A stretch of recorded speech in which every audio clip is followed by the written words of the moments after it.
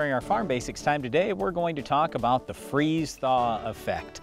Now, Darren and I live in South Dakota, and I was just talking to somebody the other day about people that want to move to South Dakota, and I said, oh, everybody wants to move to South Dakota in the spring, the summer, or the fall.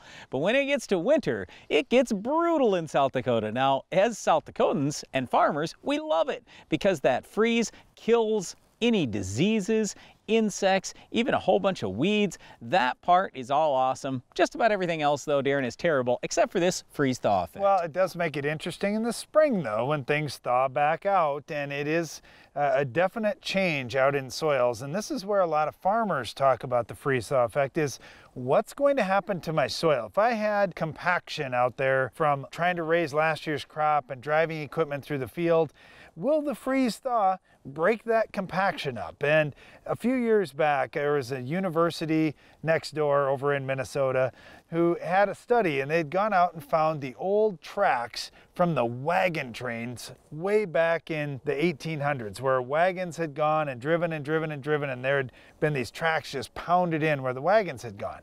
Well, they figured, you know, over 100 years of freeze and thaw, that should break up those tracks where the wagons ran. Well, it hadn't. They could still find them, and they were still hard and packed. So freeze-thaw can definitely help loosen up the soil a little bit, but it's certainly not going to break all compaction in a field. A lot of times what will happen is it will rise or it will fall. It's not going to move side to side so much. So you got to think about that just a little bit. So can it raise some things up? Can it bust up some vertical compaction? A little bit. But if you have horizontal compaction, to think that it's going to bust all that up, no, it's not going to bust up all compaction out in a field or anything like that. But it absolutely can help when you have contraction and expansion, and it goes back and forth a little while in the fall and in the spring. That usually is a good thing, and it does help loosen up the soils at least a little bit.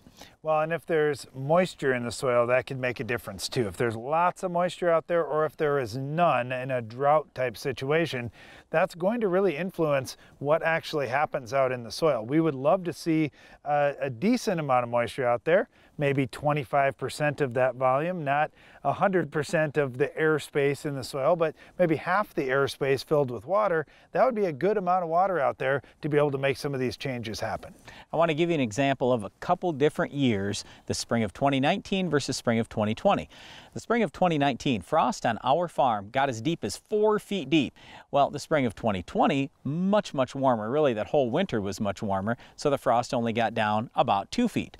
That's a big difference in terms of how deep you're going to kill weeds, insects, diseases, how much compaction can be removed, how many things are going to change based on that frost.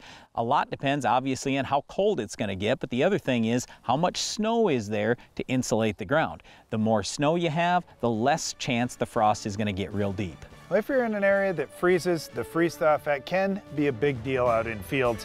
One of the things that a freeze always stops is our weed of the week. Can you identify this week's weed?